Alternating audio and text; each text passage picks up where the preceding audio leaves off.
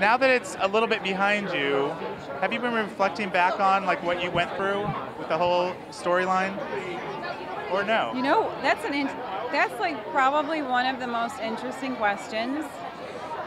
You're smart. Because here's why.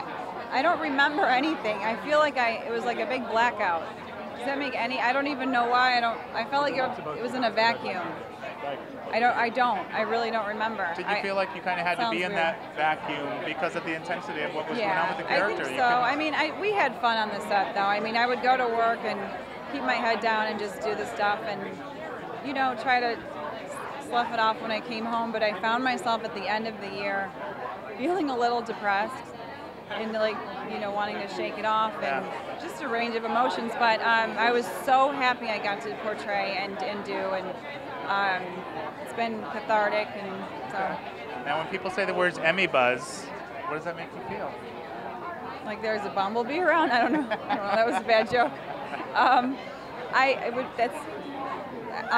That's crazy and great and fun, and I'd like to go for the dinner.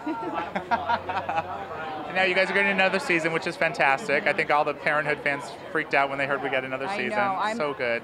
So excited. As the cast we're all so excited and thankful, and I think our fans would have been really PO'd if we weren't renewed. Yeah. So now, thanks, NBC. Thank you for that. And it's very early, but is Jason giving you an indication what we might see? Are you going to go into a whole new journey next season? I have no idea. I think we're going to focus on the other characters more, which is great. You know, not that they didn't last year, but, you know, I think we're going to see Jasmine having a baby, and all of this good stuff's going to happen. So I don't know what's going to happen with Christina at all. Not a clue.